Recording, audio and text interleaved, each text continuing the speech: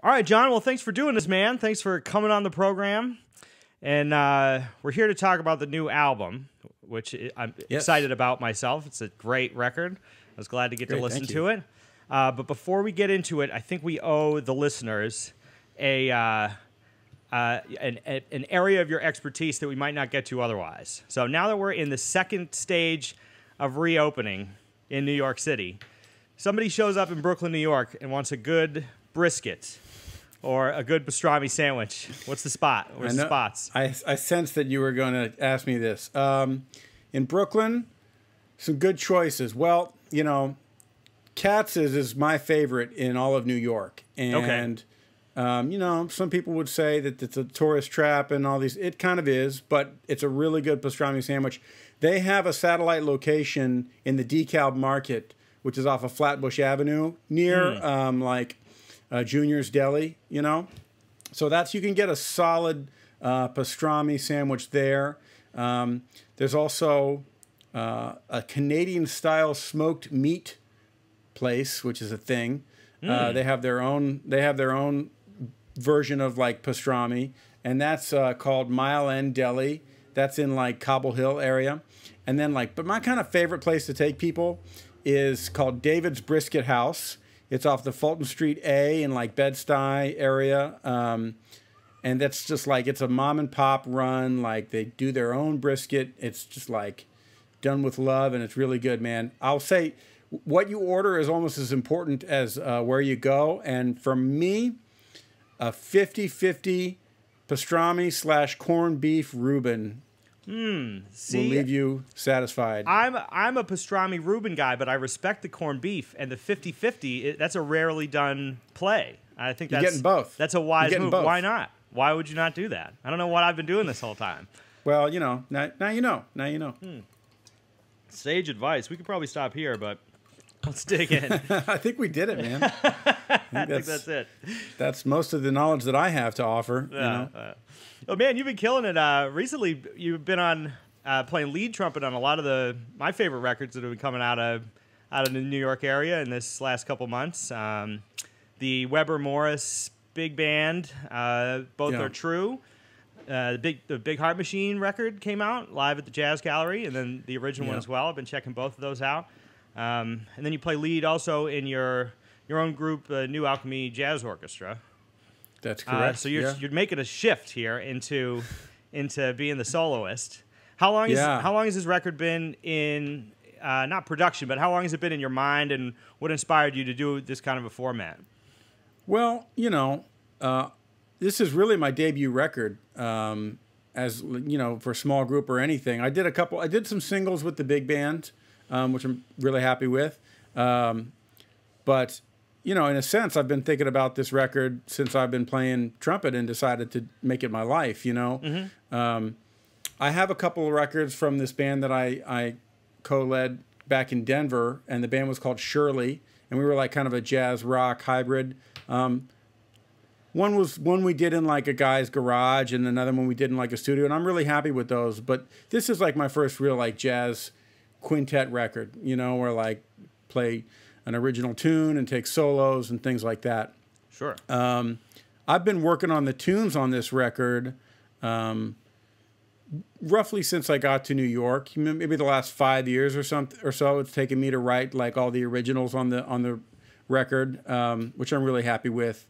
And yeah, so about that long I've been really thinking about wanting to do it. Sure. You know? Yeah. The originals sound great. You got how many tracks? You got a bunch of originals and 2 covers, right? Yeah, let me look. I think three covers. We did Lady Bird. We kind of did a reimagining of Lady Bird, and we played Shade of Jade pretty much straight up the way it's was conceived. I did a horn chart on that, and then Paul Jones, the tenor saxophonist, he arranged a beautiful version of Everything I Love, which is a kind of an underplayed Cole Porter standard. Let me see if I can find this here. Yeah, and those are the three non-originals. Everything else was from me. Sure. I always appreciate that too, being able to go back and pull some of the lesser heard but still beautiful, maybe not standards or maybe standards from those writers, and kind of give them new life, because there's a lot of stuff that gets lost. We've heard a lot of All the Things You Are, but there's all kinds of really good stuff that's fallen through the cracks over the years, Yeah, and I love all the things you are, and I love when I go to a jam session, I'm like, please call a tune I know, but Sure. When you're trying to make a statement on something, it's a little hard to really find something new on some of those tunes, Sure. And if you can find something that has that flavor, but maybe it's a little fresh in some way, that really helps a lot. Yeah. Well, I feel like you really did that with Lady Bird too. It's a great arrangement because that's a great tune, and Tad Dameron gets maximum credit. But it seems you've reimagined. It sounds like it could have been written, as one of your originals in the record. It sounds like it could have just been another one of the tunes. Like it takes on a new life doing that. Yeah, I really.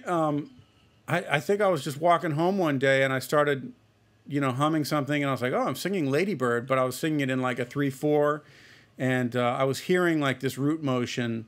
What really inspired me was that Robert Glasper record, Black Radio. Mm-hmm. And there's a really cool version of Afro Blue that he does with Erykah Badu on that. Yeah. And it's just like, takes the song into a completely different world, It's chilled out and cooled out, and like, I was just like, man, that'd be such a cool vibe to do on Lady Bird. And once I worked out the reharm, I love doing reharms, man. I feel like I could just do reharms for the rest of my life. Huh. It's like, I love to take a piece of music and just find out, like, what if this note wasn't the third? What if it was the 13th? Or what if it was the sharp 9? And what would that sound like? And just the process of going through the whole tune and finding out what works and what sounds good. And that's kind of what I did for that tune. It just takes a little time at the piano, but it's super rewarding, Sure, yeah. And it gives you something that people recognize, but also you can do something new with it, and it isn't like, how am I going to rehash these tunes that have been played 100 million times? Especially when it's a debut record, I don't want to like overwhelm people with my worldview, you know what I mean? And like, I want to give them something they could, oh, Lady Bird, I know that. Let me check that out. Oh, this is fresh, Yeah. Rather than like an 8-movement suite, or something like that. Sure. Like, I want people to have somewhat of an idea of what I'm getting into as a new face, No doubt, yeah. Although I think you strike the balance well, because there's a lot. You bring your own personality to the thing, and all these are original. There's so much original music that speaks to what it is that you're doing, but also you throw those little nods into the tradition, which I think is great. I think it's easy to forget about that too. And when I heard Shade of Jade, I was like, yeah, I love this tune. This is a classic, and you did great stuff with it. It's a cool tune, but it's just one of those things you go, oh yeah, and when people play tunes on gigs, you go, all right, yeah, that's it, This is cool. I love this tune. Yeah. I love this tune. And it's just like some tunes just energize you as a player. As a trumpet player, it's like some tunes just kind of get you going. You know what I mean? Sure. And it's like you can write a tune like, oh, I need a tune kind of like Shade of Jade. I can write a C minor thing, and it's like it's not the same. You just need to get need to get the real thing sometimes. Sure. Yeah. My mastering engineer had like a funny saying. The guy at Big Orange Sheep, Michael Perez Cisneros, who's a genius at mixing and mastering, man. Mm-hmm. But he was like, we're talking about like there's some traditional stuff on the record and some hard bop stuff. He's like, your record is like the AC/DC of jazz records. And like being from Ohio and like growing up on like classic rock, and I was like, yeah, I know, I get it. I'll take that as I'm choosing to take that as a compliment. Sure. That's hilarious. Wait, why? Because the blending of like what do you take from that? How do you? I think it's just that it's like a really like straight, like there are parts of it where this is a straight ahead jazz record. You know what I mean? Mm-hmm. And like it's. Can be aggressive in spots, and it's just kind of like, I don't want to go too deep with the analogy. I don't want to. Yeah, right. We all love AC/DC, but Yeah, right. Yeah, of course. I just think that it's like, there's some fresh stuff in there, and there's some of the stuff that we all know and love in there too. Sure. Like the hard bop stuff and. The one tune I wrote that's dedicated to Horace Silver, Pearls of the Tartar, I just wanted to write something that he could have written, mm-hmm. Sure. and I still think it sounds modern, and I still think Horace's stuff sounds modern too. Sure. You know. Yeah. It's amazing going back to some of those records too. I've put on Dizzy Gillespie records from the '40s and be like, wait a minute, what is he? He was doing this stuff 70 years ago. It's kind of amazing. Now, do you think so? You come from a wide range of styles of music. I mean, between playing, you know, let's say funk and R&B music, and playing, you know, the New Alchemy Jazz Orchestra in many regards is pretty straight ahead. That's in its own world. Yeah. Plus playing all in these super modern big bands, you're playing lead and all this stuff. Did you have a conception of the style, or did you just say, I'm just going to play some music that I like, and this is the world that you like to live in that respect? For the record, you mean? Mm-hmm. You know, I wouldn't say I knew I wanted it to be like straight ahead modern jazz. You know, I think you're right. I do tend to run in like a lot of different circles, and like, for example, the Angela Morris, Anna Weber big band is like a lot of avant-garde cats, and I love that music. And I when I was in Boulder, Colorado, I was studying with this guy Art Landy, who's like a very avant-garde pianist and just an avant-garde person, really, if you get to know him. And you know, I also love straight ahead jazz, and I really love it all. But I think when you're kind of I've been a sideman for a long time, and I think when you decide to step out as a band leader and say, this is me, you got to kind of make choices about what kind of music you're gonna pursue. And like jazz, like any art form, especially in music, it's like it's very what's the word I'm looking for? Discreet, you know, like there's like this group of people, especially in New York. I feel this way. Maybe you do too. I agree. Yeah, for sure. Yeah, there's like this group of people and this group of people and this group of people, and there might be some interlopers in between, but like especially like you have like the Smalls, Mesro scene, and then you have like the guys in Brooklyn doing the more avant-garde stuff, and then you have like you know, like the bands that play in like hotel lobbies that just play, you know, it's like there's so many different ways to get at it, but like you have to kind of choose what your message is going to be and what your identity is going to be as an artist. Sure.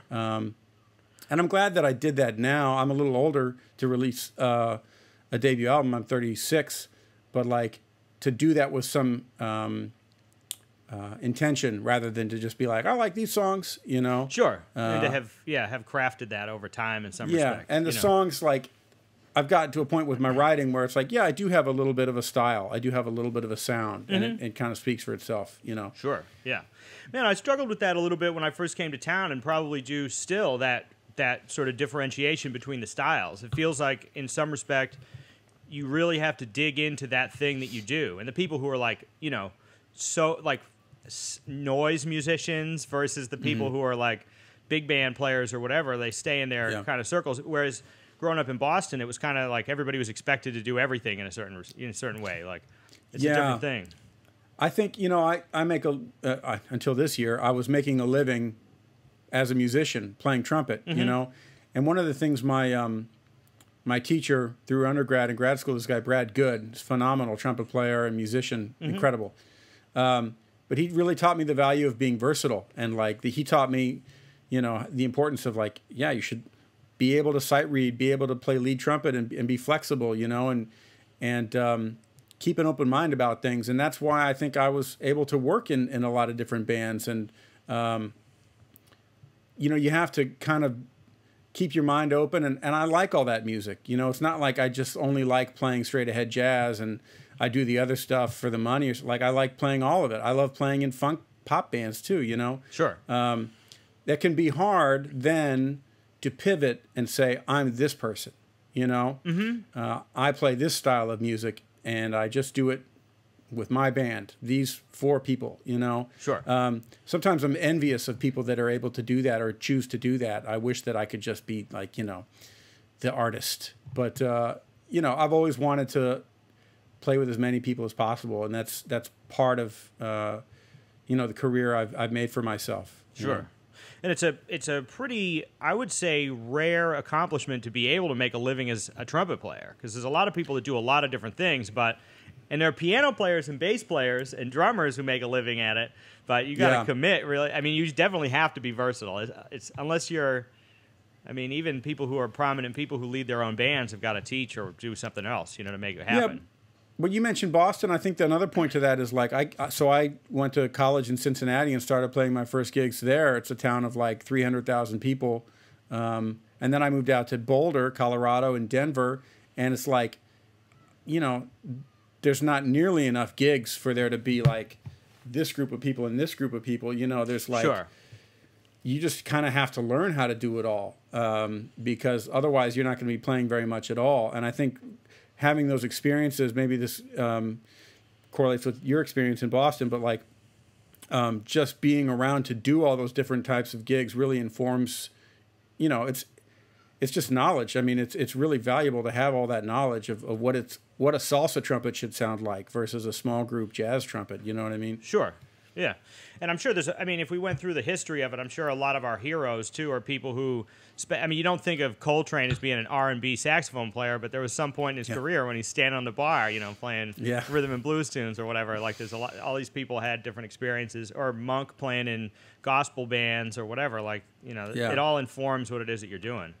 You got to pay the rent, man. That's right. Yeah. Although we live in a different time now, you can't do a week at the 5 spot and make your rent for the month or whatever, but... you know, especially now, but we make it work. Now, there's a lot of people. I'll tell you, this speaks to another point that I think is interesting about what you're doing, which is that a lot of, even outside of the stylistic discrepancies, trumpet players in particular tend to be lead trumpet players or soloists. But here, I'm glad to get to hear you really stretch out, because most of the time I'm hearing you're playing the lead parts. How do you balance those two things? As a trumpet player myself, I know the strenuous nature of playing the lead parts and being able to execute in that kind of a fashion and lead a whole band, and then also the, let's say, rigor and creative requirements in being your own solo voice. Yeah. It's really hard. It's really hard to balance it, and it's actually the older I get, and I like to think the better I get at doing each of them, it becomes harder and harder to split between the two. You know, like when I did this record, and I've talked. There's a couple other really talented lead jazz soloists that I talked to about this. It's like from the mouthpiece to the way you play the trumpet is so different. You know, like the voice that I have in my ear for myself as a soloist is not the same voice that I have in my ear for myself as a lead player. So, you know, for example, for this record, I turned down gigs on lead for about 3-4 weeks before it. And I was just shedding the tunes on my big mouthpiece in my room with my nice compact sound, you know, playing towards a fictional microphone, and just trying to really cultivate that voice. Because it is so different. The physical nature of the trumpet is a physically very demanding instrument to play.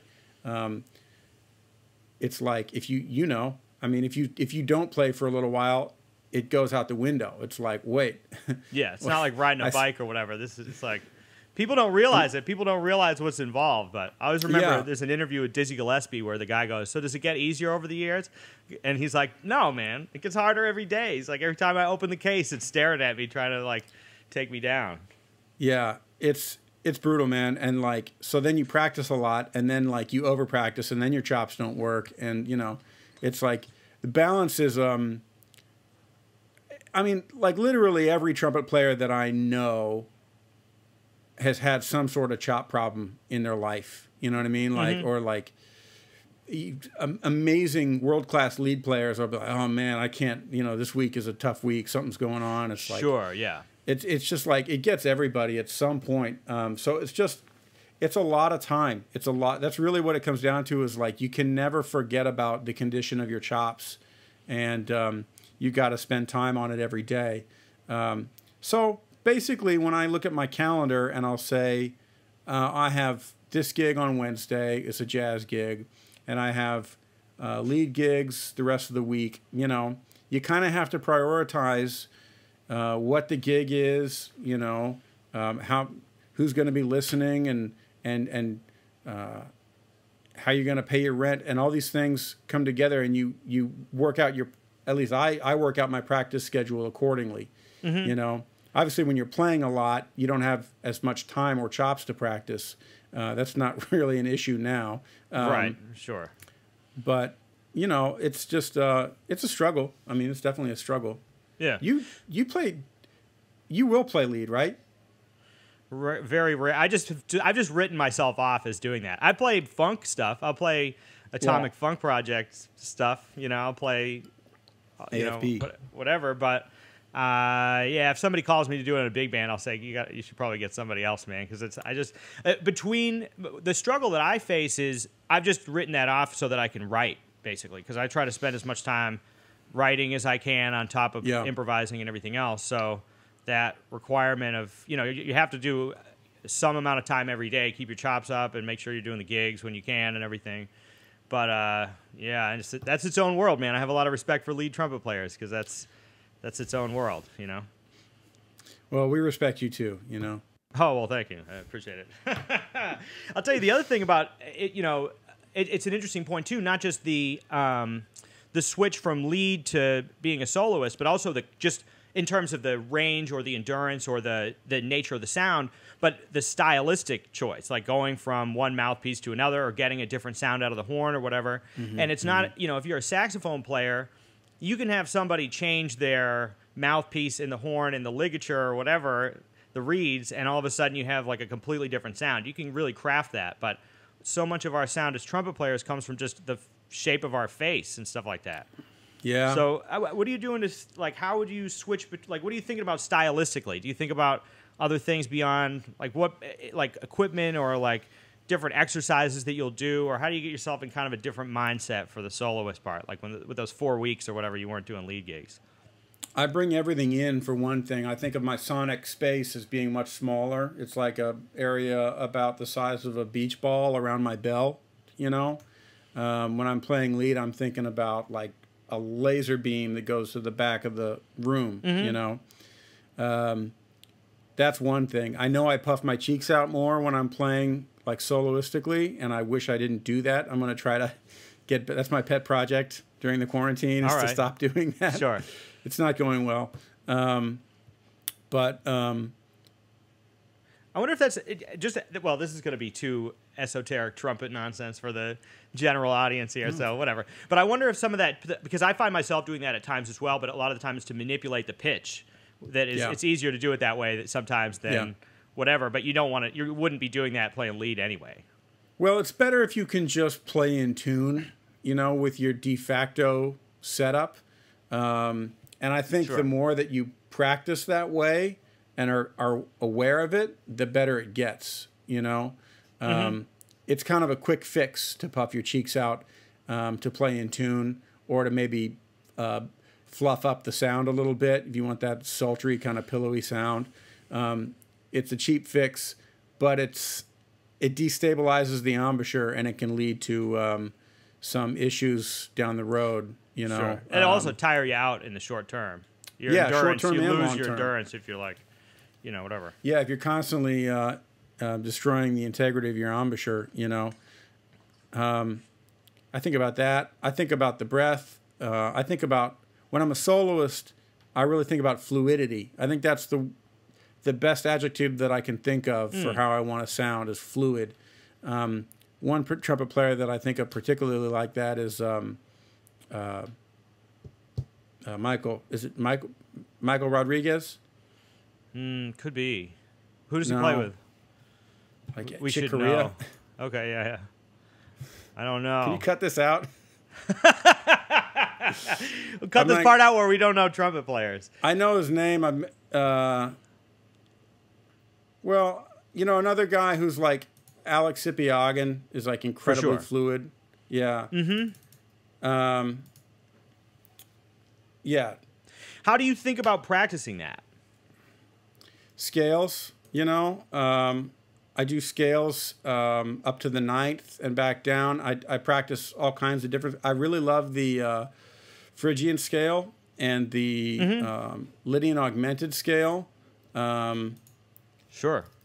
It's like those. That's like the. I feel like the Phrygian scale is like the darkest scale, Yeah, Mike Rodriguez. Yeah, duh, that's his name. Right. You get credit. You remembered. I was right. There you go. But if you listen to him play, it's just like it's just so connected, and every part of his range is so resonant, you know. And I really admire that about his playing.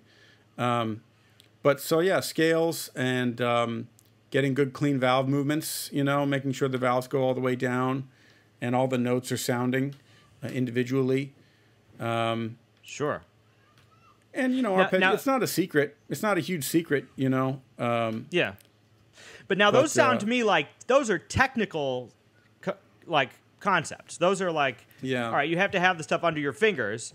When you say, when I think of fluid, I think I often think of it as being like maybe I put it in the same category as linear, or it takes on a sort of more conceptual place in my mind. But sometimes it seems to me those sort of the conceptual approaches, like how do you be fluid, how do you connect ideas in a certain way. It's interesting that you should talk about them as being sort of more in the technical, physical end, even with scales, which are sort of a repetition and absorbing the scales themselves or whatever, as opposed to a conceptual approach.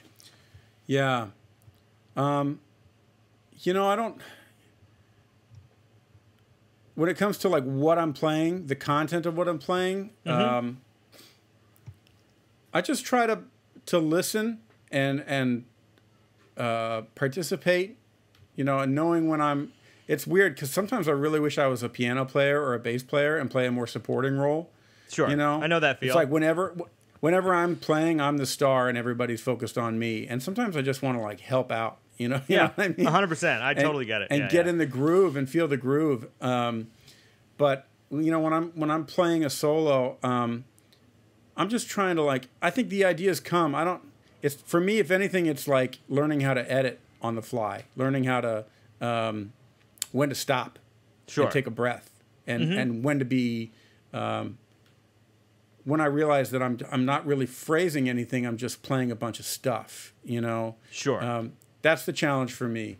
So just trying to be really aware, and cultivating awareness is a difficult thing to do anyways, you know, even in our lives. Absolutely. Yeah. So I've done some, you know, I've done a little bit of meditation. I'm not religious about it. And just trying to be like really, not let the hamster wheel just take over. You know what I mean? Yeah, sure. So you try to be present within the music. Yeah. Yeah. That's hard. It's hard to do, especially because like, I mean, when I got to New York, I considered myself a jazz player who played lead, and then New York told me it was the opposite, you know. Sure. But like, so I didn't get a lot of jazz gigs, but I would go to jam sessions and play, and I really think I overdid it on the jam sessions. Now I hardly ever go to jam sessions, because like it can be a great place to go and meet people and celebrate music and learn something and I certainly met a lot of people doing it, but like I think it's not good for what you're talking about in terms of fluidity of ideas. And like at a jam session, you know, some guys will play for 5 minutes, but that's kind of rude, you know. So it's usually like one chorus or two choruses and duck out, and it's really hard to tell a story in one chorus. Sure. And I'll tell you the other thing, I don't know if you may have experienced this as well, but the nature of jam sessions are very often, too, it takes on a, what's the best way to put this? An aggressive character that you might not get if you're playing your own gig. Or I often note the difference between when I have jam sessions at my house, and I can invite people, and we can hang and play and try to be creative and musical. And if somebody calls a tune, somebody goes, remind me of the changes on the bridge on that or whatever. You know, you go to Smalls and you wait. Can somebody remind me the name of what the changes are? And the people are like, get out of here. You know, it turns into a very different kind of vibe. So especially for the musicality, like it's hard to imagine, you know, Ben Webster playing like a beautiful ballad, at your average New York jam session. Yeah, I mean, Yes, I agree with you. I like the cultivated sessions are really my favorite thing. I've worn out everybody in Brooklyn by calling them to come play with me at I-Beam, you know. Sure, yeah. Which I love I-Beam. Brian Dry, trombonist, has this space in Gowanus. It's like, it's got a gorgeous piano, a really nice drum set. It's just like a really excellent spot to shed and have sessions. And that's where I do all my rehearsals and everything. But it's just so much better. You can play... to call your friends up and play, you know, a handful of originals, so do some reading, maybe some standards, and to really stretch out and feel each other out. That's what I like about jazz music is like the interaction and the what are we creating together. Not like I've just played a perfect piano chorus and now, you know, so-and-so's going to play perfect time behind me. Perfection is really cool when it happens. But it's very frustrating to pursue, and it's kind of a zero-sum game. It's like I was either perfect or I wasn't perfect. You know what I mean? Sure. It's like perfect bebop thing is a challenge to be successful at, and there's some people who do it really well. But for me, it's more entertaining and fun to play, you know, maybe a little bit more relaxed and more open with things. Sure. You know, so that's another reason why the jam session thing trailed off for me is just because like I never, and there's so many, I don't mean to talk shit about anybody or any of the places in town, but like there's so many great sessions, and I would always walk out being like, I really didn't play that well, or like, you know, just is not terribly good for like your psyche as an artist. You want to feel like good about what you're creating and motivated to create more, you know? Sure. Yeah. Yeah, and I'm with you, and I also appreciate, I mean, a lot of my favorite musicians really took risks and took the opportunity to take risks. And sometimes the greatest stuff comes out of like, all right, it's not maybe technically perfect, or it wouldn't be the most, I don't know, I don't even know how you gauge that, because so many good solos are just rife with who knows what's going on, but it's about the spirit of the thing more than it is about, you know, exacting the correct whatever phrase or whatever. I will say, in defense of jam sessions, there is because I'm on your team on this. That's a great title for a song, by the way, In Defense of Jam Sessions. Defense of Jam Sessions? All right. I will write it down. There's also something to be said, just to be fair, about like the idea of showing up in a place and the nature of like, I've been to Smalls as an example late at night when people were just absolutely crushing. And there's like, it's almost an athletic, like super aggressive vibe that I don't necessarily want to be in all the time. But when you see people who could really play, who are playing some like really intense music and they're out to cut each other in a certain way, there is a time where you're like, all right, this is a vibe here for sure. You know, there's really nothing like it, man. I mean, like the fact that you can walk, that's what I really wanted. I mean, like I told you, I came up in those smaller towns, and that's what I really wanted to experience was in New York, was like to swim with the sharks, basically, to swim in the deep water and see how it went. Yeah. And it's like, you know, it goes okay. Like I do all right, but like, man, you can just go into these clubs any night of the week and just like, what the fuck is that guy doing? You know, it's like, it's inspiring. It's like, it's pretty unbelievable, you know? Yeah. And just like the type of people that would show up, you know, I never did, I saw Roy around town a couple times, but I never did like, I was never at Smalls when Roy Hargrove came and like played, you know, and that's probably evidence that I haven't been there enough. But just the fact that guys like that would show up and get on the bandstand, and you could be playing with a, you know, a world-class piano player like that. Oh yeah. Yeah. Man, I was there a number of times when Roy would show up, but it was always, and it was amazing that he actually wanted to do it, because he could have done anything he wanted. You know, he could have, I mean, he didn't have to be there at all, but for him to be there and to kind of, I guess, lend his experience to people who were just there to play was, you know, was great.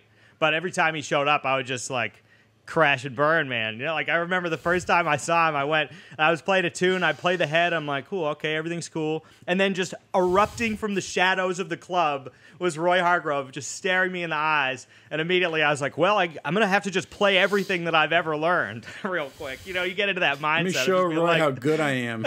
There's no way to do that. But your brain just goes on automatic. Whoa, I better play something good here. Let's go into the thing. Man. And then he stepped up and played right after me and just played the most beautiful melodic solo of all time. Just like only the notes he needed. Yeah. That was the thing, you know.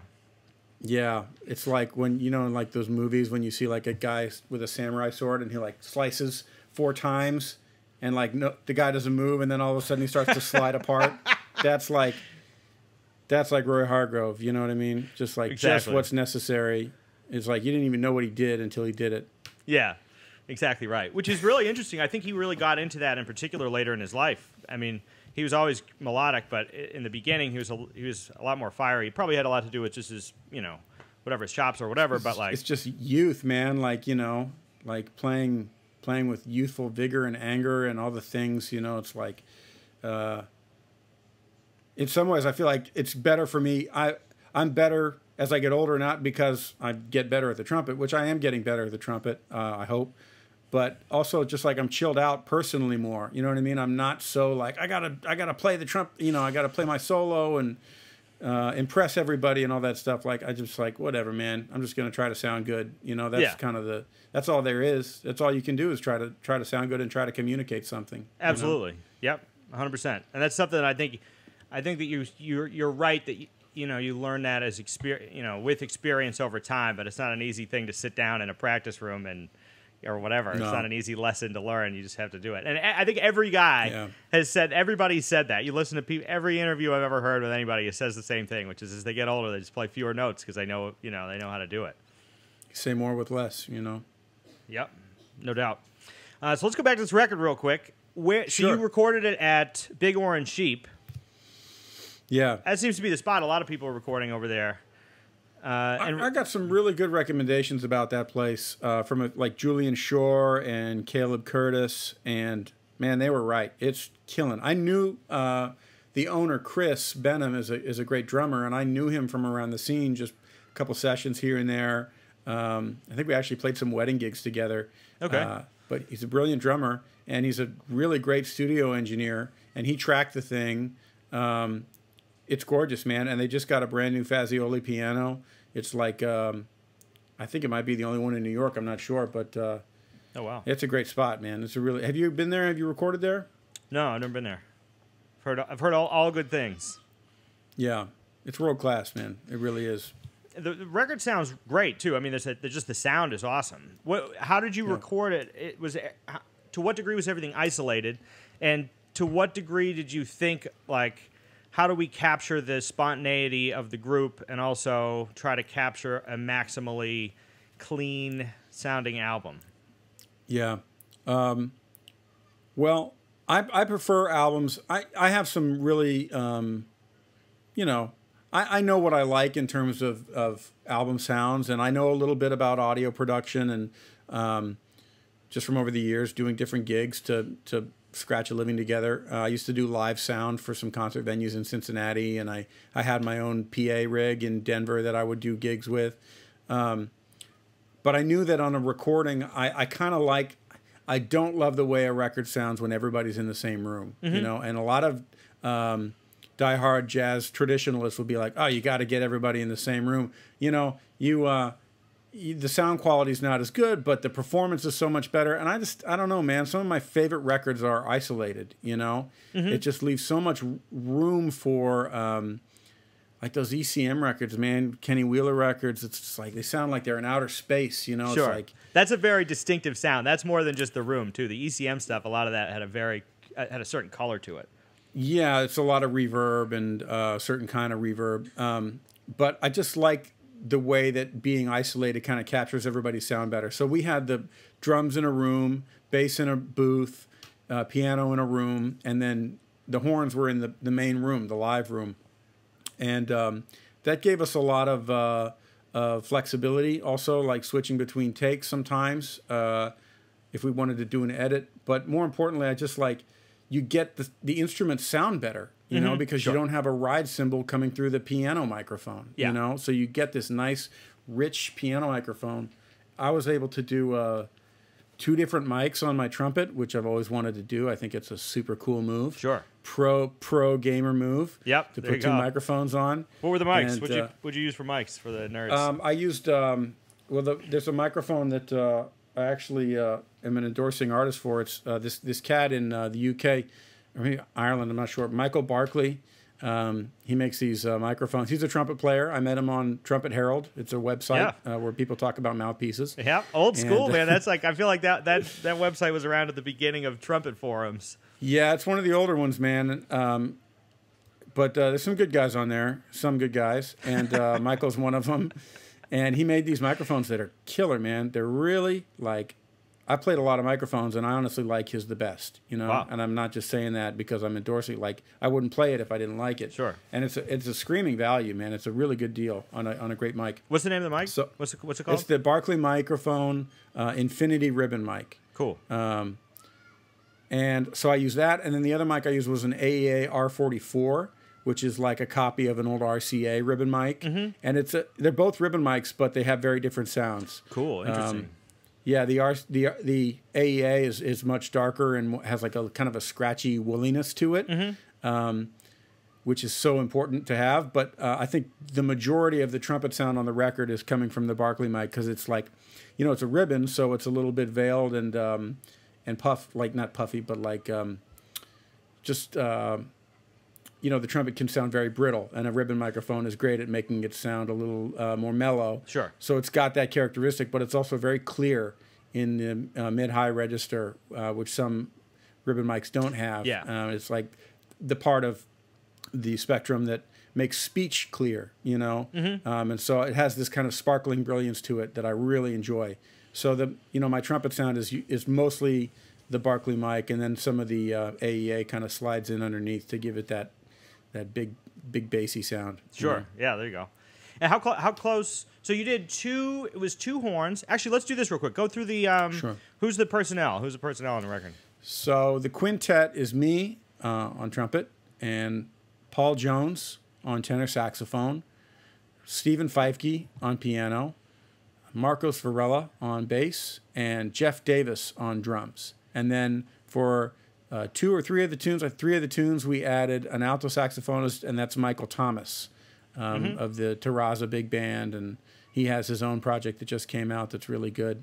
So I was really happy to get him on Jason a couple Palmer. things also. That's an amazing record. I got to check it out recently.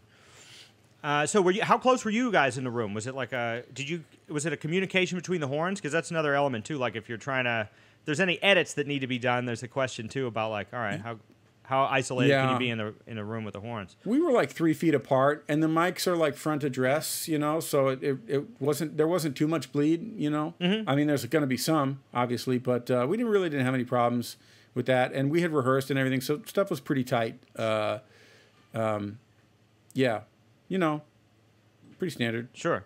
Now, is this a group that you'd put together before, or are these people that you played with a lot, or where did this particular iteration come from? And then also, did you get the opportunity to play with the group in advance, or did you just do a bunch of rehearsals, or how'd you prepare the music? We had done a couple rehearsals. I mean, it started off with just like having sessions at I-Beam and just knowing like some people that I knew that I really liked their playing, and I liked the way we played together, and more than that, the way we just vibed together personally, you know. Sure. There's lots of guys you play with. Yeah, there's lots of guys you play with, and they're just like, yeah, cool. You know, it's like, do you actually like playing? Like, I don't. Like, do you want to be here? Yeah. And they might be fantastic musicians, but it's just like, but like these guys are just, you know, really sweet guys and amazing players and very supportive, musically and otherwise. So I was really happy to get all of them on the record. We had played a gig. I'm really bad about booking myself and putting my gigs out there, and I was really not looking forward to doing a release show. I didn't want to do one. Oh, really? I don't like emailing people and asking for gigs, and I don't like doing it 5 times to get told no, and I don't like you know, I just really don't like putting myself out there. This record has actually taught me a lot about the value of doing that in a way that feels, you know, authentic. Interesting. This process. But honestly, like when COVID hit and all the gigs were canceled, I was like, whew, I don't have to do that. I don't have to do that now.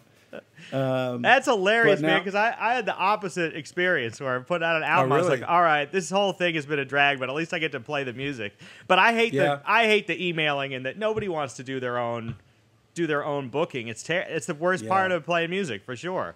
Yeah, it is. I mean, well, how many like, people are you going to bring out, and we got to make X amount of money, and there's got to be there's going to be a such and such. I don't know.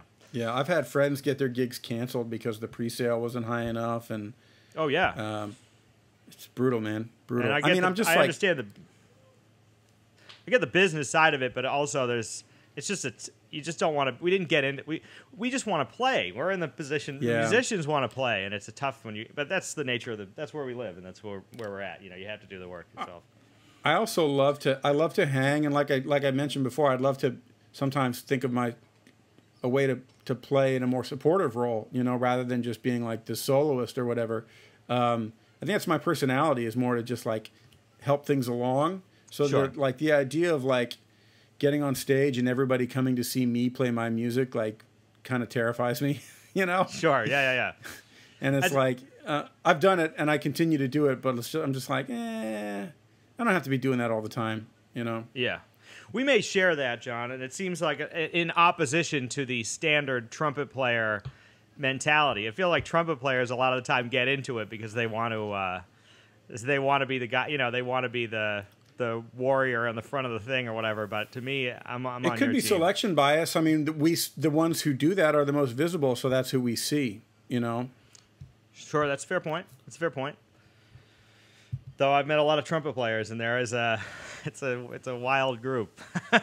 Yeah, it's pretty diverse. That's what I love about big band, is just like sitting in the back row and like talking shit and like kind of like being the bad kid in class, and like, I'll just play my high notes and you can leave me alone, kind of thing, Sure. Yeah.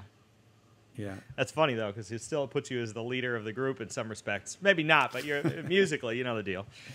Yeah. So did you have the gigs lined up and they fell through, or it was just by the time this was going to come out, I guess we would have known that it was. Who knows what was going to happen? That's pretty much what happened. I was a little behind the 8 ball with the release on a couple points, fronts, like getting a publicist and scheduling a gig. So I knew it was going to be, maybe the gig was going to be a few weeks after the record came out or something like that. It's not terribly important that it comes out on the exact day, My fans will have to wait. Sure. I'm sure they'll be all right.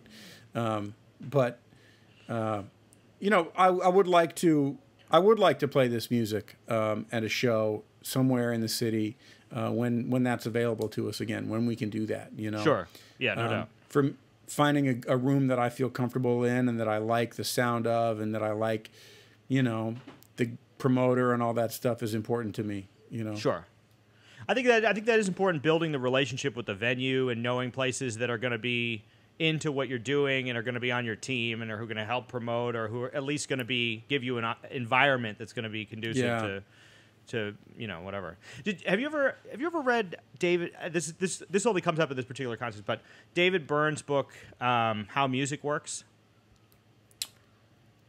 I'm not sure if I read that one. I know there was a couple books that came out at the same time about like how music affects your brain. Yeah. There's a couple of those too. Like Oliver Sacks has one, and there was another psychologist or something. But David Byrne's thing was more about like a lot of the book talks about the environment in which music is created, and I thought it was fascinating. It kind of stuck with me after that because he talks about CBGBs as being just the perfect place for what was happening at that time. And there are some places I think that are really conducive to like being CBGBs? Supportive of musicians, and other places you're like, who knows. So, if you were going to put together, what are some of the places in New York that you like to play? Well, Fat Cat I like, because it's just kind of like the integrity of the music is high there, but it's also like it's not stuffy. People are just hanging out, and like it's not so laser focused, and it's not like you can hear a pin drop or it's like a recital type vibe. Sure. I also really like Greenwich House Music School, which is like a really old building in the West Village, a little bit south of all that stuff of Fat Cat and Smalls and everything. And it's like an old wooden building, and they have a room, and they have music in there and they have a concert series, and it's just like something about the room sounds great, man. I've seen a few big bands play there and some small groups, and I'm just like, this is a really nice room. And it's very like, it's a concert setting, you know, it's not a bar. But it's just a nice relaxed vibe, and I like that about it. And the other thing I like about those places is like, there's not so much like pressure applied to promotion and sales and things, you know? Like it's really hard for me to perform and be like reflective and think about the music when like I'm freaking out that there's not enough people in the room, you know? It's like the separation of art and commerce that is becoming more apparent to me as I get older, you know? Yeah. And I get it, like, these clubs can't operate if there's not people there buying tickets and buying drinks and things. But it's also like, it's my responsibility 100% to bring everybody to the club, you know? Yeah. It's tough. You know, I was playing, I'm not going to say where, but I had a gig at this place. It's kind of a network of places that are run by the same booker around the city. And I had a gig slated with this band at one of them, and like they're like, send us your website and a group and a flyer and all this stuff. And I was like, it's just a pickup band. Like there's not a, you know what I mean? It's not a band. It's just like guys getting together to play tunes. And I was like, okay, cool. And then like a week went by, and they're like, we didn't get your stuff, so we canceled your gig. Or like, and I was kind of like, okay, all right, fine. So we did the gig at I-Beam, and it was great. And friends showed up, and it was really fun, you know. And I'm like, this is more preferable, you know, to these places where like they pass around a tip bucket, and you have no idea if what they're giving you is what people actually put in, right? You know, yeah. And you get like a drink ticket or something. It's just like, it's can leave you feeling a little unsatisfied. Yes. And I've definitely had those experiences where you're playing in places where they sometimes they have a little bit more of a corporate atmosphere, and you don't know if you're actually getting paid or what's happening. And I started doing that. I started saying, all right, well, I would rather lose money in some respects and put together a show at an art gallery like Skull Street in Williamsburg or whatever, and have X number of people show up and just be there to play the music. So it takes all of that weight off of you as the promoter. It's funny, I struggle with this, just the idea that we have to run our own operation, but there's got to be a better way, man, because so much of the time, like, if you're a musician in New York, who are your friends? Your friends are other musicians, and they've got gigs that they are going to. So you can't expect, you know, just within your network necessarily for all those people to show up at whatever gig is going to happen. So then you have to look for places that are going to have either a built-in audience. The places that are kind of, I would say, one of the places that seems to work is like the Django, for example, because being in was it the Ace Hotel, right? Roxy. I'm thinking of, Roxy, that's right.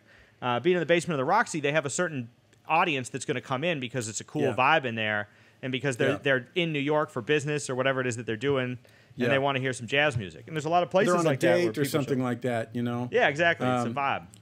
And that's a big part of the roots of jazz that I think gets lost sometimes. It's like, shh, they're playing a song, everybody, be quiet, you know? It's like, I mean, I know some people don't like to play in a room where people are talking, and sometimes it gets pretty loud in there, you know, I'll say. But, like, I do love playing in there because it's just fun, man. Yeah. It's fun. It's not like, you know, I'm a serious guy, but like, just like when you go into a club and everybody on the bandstand is like cool and posing, and they're like, you know, it's just like, okay, we get it. Yeah, like, right.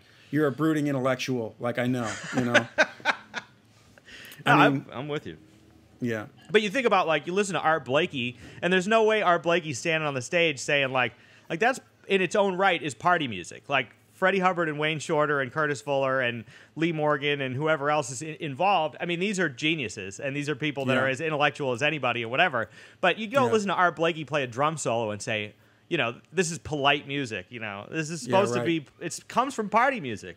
Yeah, man. It's rowdy. And that's the value of, I think that's you know, it's the same thing with Fat Cat or whatever. There's a vibe in there that's just like, all right, you can either play pool or ping pong or whatever, or hang out and listen to this band play. And I like that vibe too. There's a time and a place for like, all right, this is a quiet back room, and you know, somebody's going to play like a... I mean, I want to say I'm not like, I don't mean to talk shit on those. I think that's a really important, you know, when sometimes I'll see somebody's playing, like Rich Perry, for example, and I'm like, oh man, he's playing in this nice quiet room, and it's just going to be him and like a piano player and a bass player. Like, I'm going to that. Like, I can hear somebody like without any noise, you know, that's really appealing too. Sure. So there's room for everything. That's exactly right. But it seems as though, I think in jazz world we get so far into the, like, any other show you go to is going to be rowdy in its own right, and we lose track of that. Even no matter how highfalutin whatever the music gets, it still can have that root in whatever. I really appreciate the guys who are you know, like you know, these guys like Chris Ott and Kai Sandoval and the Hunter Tones and all these guys who are doing like the brass band thing. I don't know if you do a lot of that stuff. I don't really do it. It's really demanding on the chops in a way that I'm not happy about. Sure, yeah. But like, I just love that those guys are out there like playing music for people at beer gardens and stuff, and they're playing cool music and they're playing it really well, you know. And I'm so happy that some person who doesn't know anything about music can go to a beer garden and hear a trumpet playing and a trombone, and like, wow, that's, you know, for sure. That's so important, because like there wasn't a lot of that going on when I was growing up, you know. Yeah, it was like no horns in pop music or hip hop or anything. Sure, know? Yeah. The brass band thing is definitely taken off in the last couple of years. And it is cool. Yeah. So let's do a couple of these tunes. Let's go through a couple of these things, because I'm a little curious about some of the origins here. Now, when you go to write, are you the kind of person that will spring from the bed, from your slumber in the middle of the night with some idea and write it down, or do you have a particular approach, or what is it that compels you to write tunes? I used to do that when I thought it mattered, you know, like, oh, but this idea is so valuable, I better go write it down. And then I wake up the next day, I'm like, this is stupid. You know, this is like 4 notes. This doesn't mean anything. That takes a lot, John. I don't know, man. I don't know if I'd have that. I wrote one thing like that in recent memory that I can think of, that I made a video out of, and it's on YouTube. It's called, it was like an introduction to a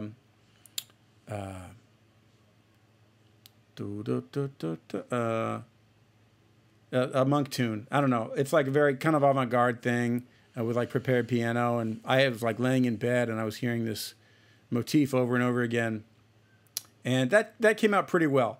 But you know, more what I do as a rule is I think it's got to start for me with melody. You know, I think when I was younger, I was like, oh, look at this cool bass line and these cool pads and these hip like rhythms.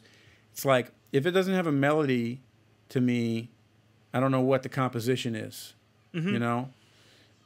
So I'll find a melody either walking. I love to walk and do hikes and stuff, and I can find a melody like that. I can find a melody on my trumpet. I can sit at the piano, and sometimes I'll just challenge myself, like, you know, what if my motive is like up a sixth and down a second? You know, and I can, from 3 notes, I can develop a whole composition from that. And it's really,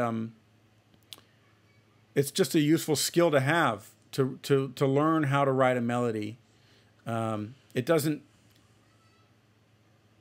It's not like some are better than others. You just get good at doing it. You know what I mean? And then like, you have a melody, cool. Now what's the composition going to be? You know, what's the harmony behind that?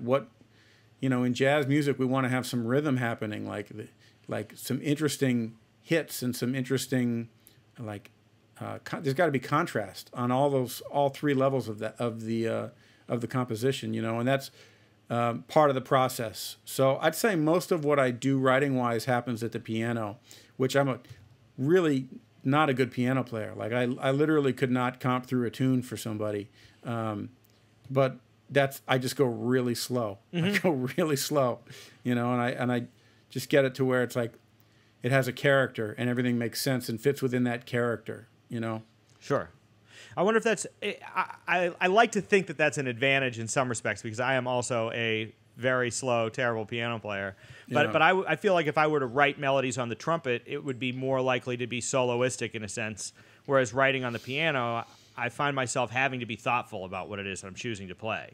I'm going to maybe leave more space or choose more carefully what I'm doing, whereas I might play something that would just be like, you know, something I might just throw out in the middle of a tune otherwise. Well, there's reason to do it different ways because you get different results. You know, some people like to write in Logic, for example, you're gonna get a different sounding tune that way. You know, than if you maybe it's cool to write something that's very instrument specific and it's like really challenging to do on the trumpet. In a set of music, I think variety is so important. If I go to a set, and another reason why I don't go out as much anymore, besides COVID, is like hearing somebody play for an hour and 20 minutes. It's like after 3 or 4 tunes, sometimes it can get very repetitive. You know, like there's got to be some breath in there and some contrast within each song, and then the set at large. You know, so that's what I try to do with the record. So there's some stuff that I wrote at the piano that's more epic and overarching, and some stuff that's more cellular and simple, and I just that's really important to construct a broad view of what you're going to play, you know. Sure, no doubt. Well, let's do one of them. 7 Angels. Yeah. Where did the title of that come from? Man, that's a great question. It's actually quite embarrassing. There's this joke that I learned in high school that I'm not going to repeat for you. It's like, it sounds kind of like that title is the punchline. But I originally titled it that, and then just as a joke, and then I changed it. I was just like thinking of the tune and thinking about myself and my career and where I'm at in my life. And another thing I tap into sometimes is I have synesthesia. Oh, really? Yeah, I don't know. Do you know what that is? I know fundamentally what it is, but what does that mean for you? And it takes different forms, doesn't it? Yeah, it can. It can. I have one of the most common forms, which is like when I see a word written, or like for example, when I see a word written, every letter in that word has its own specific color and texture. You know, like, and then when certain letters come together to form a word, then that word has its own kind of like color pattern or gradient, you know, to it based on the letters that are in it. What do you mean by texture? Well, like some letters could be shiny and some letters could be rough texture. Like some letters could be like a neon light and other letters could be like a scratchy wool blazer, you know, like a natty blazer or something like that. And it's the same with numbers, and it's also the same when I'm improvising and when I'm composing. Like a C minor has a different color. Every note has its own color, and and therefore the chords are like words. They like a scale is really like a line of colors, you know. Wow. And then a sound can have a color. Like a saxophone can have a color that's different than a piano, and this saxophone player can sound different, can have a different color than that saxophone player. So these are all different ways in which it manifests for me. Some other people have it related to their sense of smell. It's really a crossing of the senses, you know. Sure. And these are not colors that I actually see in my eye, like an aura that I see around, like you, for example. But in my mind's eye, this is what I see. Like if I tell you to imagine a basketball, you know, you're thinking of a basketball. That's where I would see the color, kind of on a movie screen in my head, you know. Sure. So 7 Angels, to me, is just very like the way the colors work out is very pastel-y and calm, and it's like blues and purples and some greens, and it just kind of came together with the album cover, which is so Seven Angels is the title track, and the cover art is a photograph that I took in my hometown at sunset over like an icy lake, and I started just thinking about like, you know, where I'm at and why I'm able to release this record, and it's because of all my teachers that I've had, and my parents who encouraged me to become a musician, and you know, my wife who supports me with what I want to do, and she wants me to push myself and not just take the gig that pays the rent, but she wants me to like be creative, and I'm just so grateful for all of that. So it's kind of like an idea about guardian angels or people looking out for you, or some greater force kind of guiding you. I wouldn't say there's 7 of them that I could name for you. You know, it's not quite that precise, but it's just an overall sense of gratitude and feeling like I'm in this place that I am to release this record because of the people in my life and the forces that have kind of directed me this way and supported me, you know. Sure. That's amazing. And it's amazing, too. I mean, it's a good title not only for the tune then, but also for the whole album, to title the entire album in that regard. Yeah. Wow, that's amazing. I was going to ask you if you put the lake on the cover because your name is Lake and it'd be a representation. Feels a little mundane after such that's a the profound... Wow, you found me out, man. That's the actual story. I didn't think anybody would get that, but Bobby, smart. Hey, I'm on it, man. I'm on it. I got a degree in philosophy. That's I great did get that a lot growing up on a lake and being Lake, you know. Oh, yeah? Where are you from originally? I'm from a small town in Ohio. It's called Celina. It's spelled with Celina, and it's north of Dayton and south of Lima, which is where Joe Henderson is from, Lima, Ohio. Okay. It's really out in the middle of nowhere, about 10,000 people. We got a Walmart when I was in high school. It was a big deal. You know, it's the country, basically. Sure. I sense a little Joe Henderson influence in not only the fact that you played a Joe Henderson tune, but in your playing in general. I wonder if that's your affection for his playing or if that's something in the air around that part of the world. Man, I just love that period of music that he was writing. I think, you know, everybody talks about what a great writer, for example. I mean, you know, jazz musicians, we all love all these guys, Bill Evans and John Coltrane, everybody. Everybody talks about like Wayne Shorter as being this, you know, genius writer, and he is a genius writer. Joe Henderson is also a genius writer, and I think he doesn't get enough credit for that, you know. But his tunes are just so colorful, man, and I mean that in respect to like my synesthesia and the way I experience them, but also in the, you know, the sense that a normal person would say it, just like great chords and great melodies and just like. I just really appreciate his stuff, and he's a big inspiration for me when I try to write a tune. You know, I try to follow his example. He's got so many amazing ones. Mm-hmm. You a Kenny Dorham guy? A little bit. I appreciate Kenny Dorham, but I don't spin him that much, and I feel guilty about it. I feel like I should more, but you know, he's kind of like when he was playing. He kind of took a backseat to like Freddie Hubbard and Miles Davis and the guys who were like the A-listers, you know? Sure. I mean, he was an A-lister too, but he was never quite as prominent as those guys. And, you know, I appreciate what he's doing, but I just have other heroes, you know? Sure, no doubt. Yeah. Everybody's got their own thing.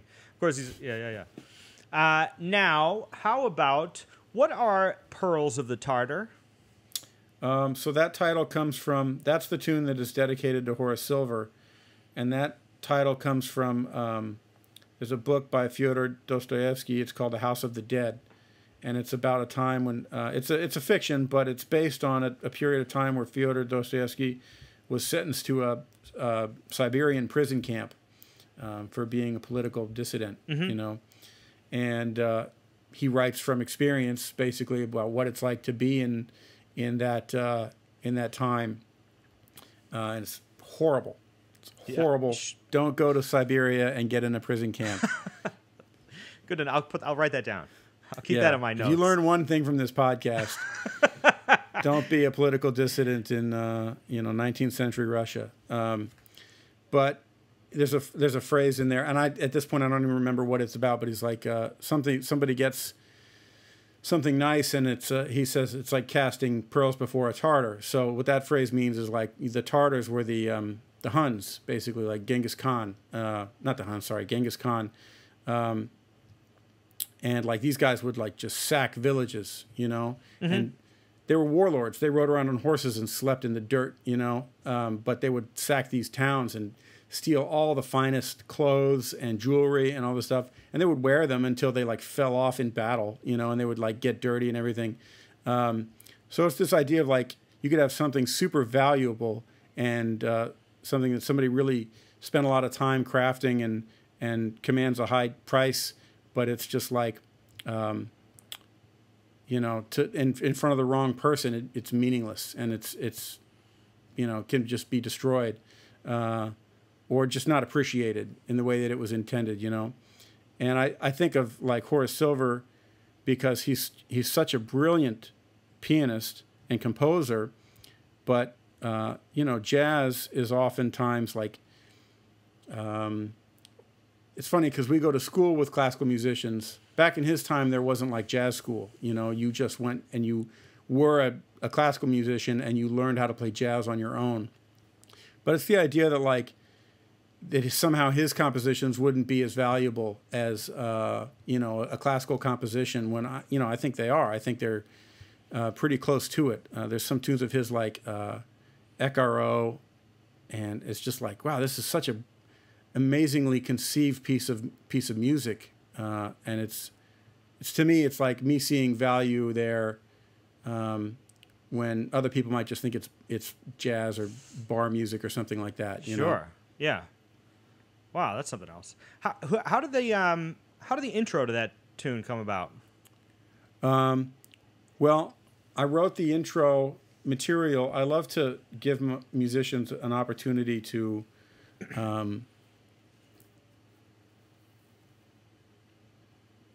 improvise. Sounds a little obvious, you know, but like really search for something and come up with something interesting. And I know for me, like, it's a lot easier when I have a little kernel to start with, you know. So that tune starts with these major sevenths, bum, bum, boom, bum, boom, bum. And it was kind of, to me, evocative of like, you know, pearls, like in a sort of like a, you know, in a seabed, and you just see like a little twinkle here and a twinkle here. And so I gave Stephen that opening motive of the major sevenths, which is like a prominent motive in the tune itself. And just kind of said, man, just go at it, you know, like start with that motive and then go from there. And that's what he did. And it was like, man, Stephen is such a deep cat. And I knew he was going to come up with something great, and he did. So when I heard him like going bang, bang, bang on the piano and on the low end, I was like, yes, yeah. This is what I wanted. That's great. Yeah. So when you write these tunes, do you write the tune first and then you're trying to find a way to title them effectively? I ask this because there's a philosophy behind this, and everybody's got a different approach. Some people like Anthony Braxton, or somebody just says, all right, it's going to be numbers because we don't care and we don't want to evoke anything in someone's mind. Other people try to come up with a specific theme and write to that or create a story around the theme. Well, Anthony Braxton is also synesthetic. So he would, I think, on some of his compositions, he would say that, like, oh, this composition is what XJ227 looks like, you know. Wow. In his mind's eye. I did not know that. Yeah, he's a synesthete. So for me, it's like, I like to read. I read books, and I like words. I'm not like a crazy literati. Like, there's some books I have a hard time getting through, like Ulysses or Absalom, Faulkner. It's just like dense, you know, a little too dense for me. But I'll, you know, when I think of tunes, I try to leave words out of it, and I just try to think in musical terms. Sometimes a mood can inspire me, or like, you know, you say like a horse-drawn carriage going down the street. I could maybe come up with a melody from that. You know what I mean? Mm-hmm. Sort of programmatic, but like, I really just conceive of music as music, and then I'll have a list of titles on my phone, like words that I like or phrases that I like, and I'll kind of just keep those on standby.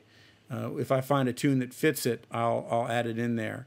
But you know, I think I would like to try writing something a little more programmatic, like a suite, and try to think of like, you know, what is this concept? What would this sound like? You know, could be like a story, you know, like an actual story that happened in real life, and try to realize that through music. I think that's an area for me that I would like to explore in the future.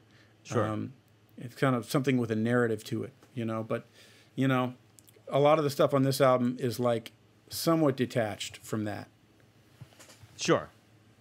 It's interesting. I think that maybe speaks to the idea also of just variation and different approaches to that. Yeah.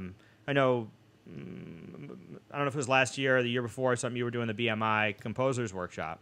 And Bob Brookmeyer would talk about just, all right, just fill the page with music. It doesn't have to be about anything in particular. You know, there's different exercises that were in many regards very sort of, I don't know if theoretical is exactly the right word, but it had a lot to do with just, all right, putting notes on a page to come up with something new. Not that it didn't evoke emotion or they weren't powerful pieces, but just the approach was so much different than somebody who may say like, oh no, I want to convey this specific story or this feeling or whatever.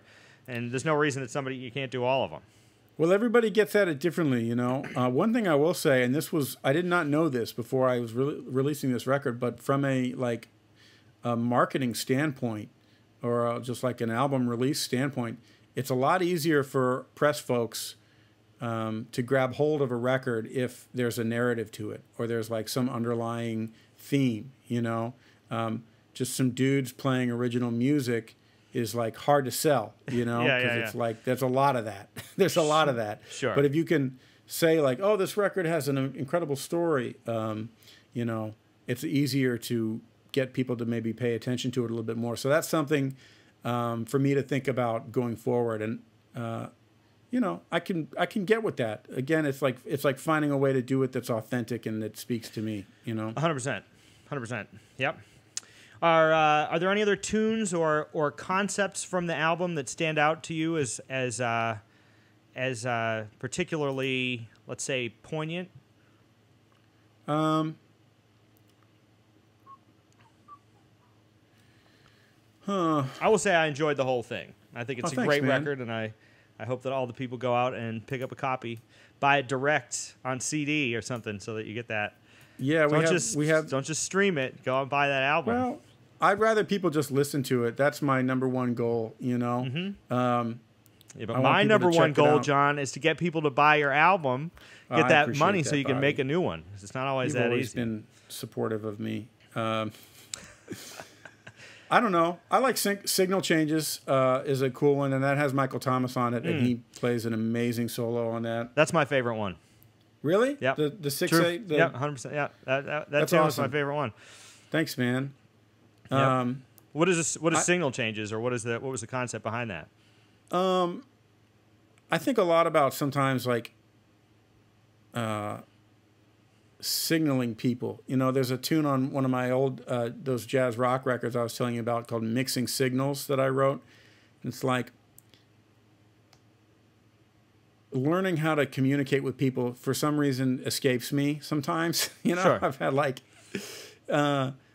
why is this person saying this to me? Like actually thinking about not just reacting to things, but like kind of thinking about why they're saying this to, you know, or doing this thing or acting like, are they showing me that they're concerned about this? Or, you know, the idea of like signaling to people, not just talking to somebody, but signaling to somebody who you are and what you're about is interesting to me. And then, you know, living in New York and riding the subway, there's always signal problems on the subway. Sure. But yeah, I don't think there's much more to it than that. It's just an interesting concept, you know? For sure. Yeah. All right. Well, we'll wrap up here. Cool. Let me ask you this. Well, I'll give you one final one that's pertinent to the times here. How are you doing through this whole coronavirus operation, and what are you doing? Are you one of these people that is taking advantage of the free time to be super motivated, or is it difficult to operate without the gigs coming in, or in terms of like motivation to continue to make stuff, or how you holding up? Yes to all of that.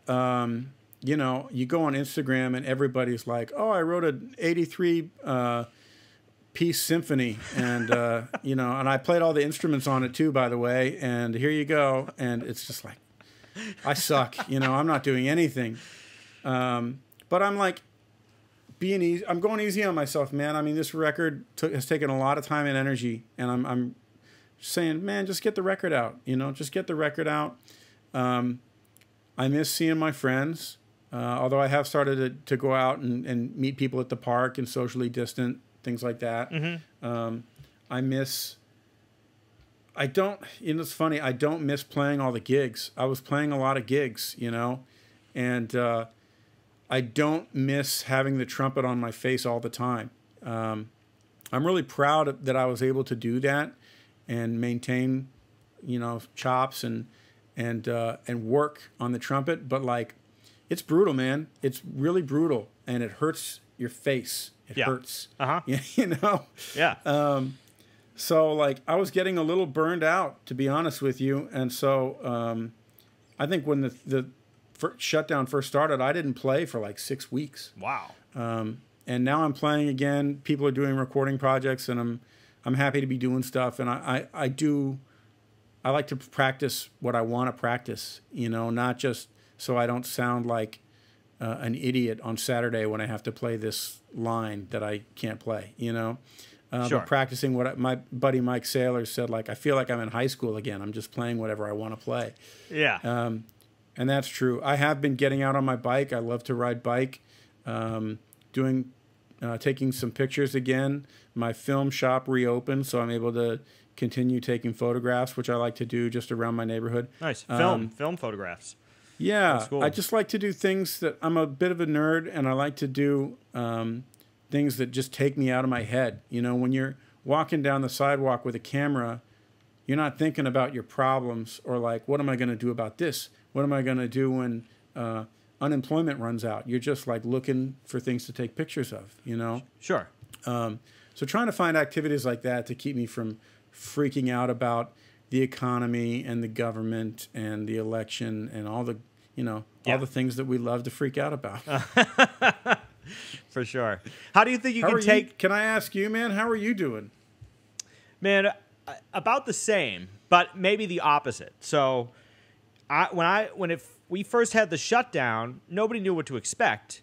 So I already had the momentum of, all right, it's winter time. I'm trying to get things ready to go for like spring and summer, booking gigs and getting ready to, you know, do whatever. And so when it hit and we were indoors, I found it was an opportunity for me to go back and practice a lot of the stuff, like you're saying, that I didn't get a chance to practice. So I was playing all the time. Like I got better for a couple weeks. I was like, I'm on it, man. I'm ready to go back and play. And then after a couple of months, or maybe a month or so, I mean, in the middle of April, I was like, what are we doing here? Like, and now I'm going through these phases of like, one day I'll wake up and be like, great, I've got all the time. I can spend some time writing new music and playing trumpet and getting ready for when things come back.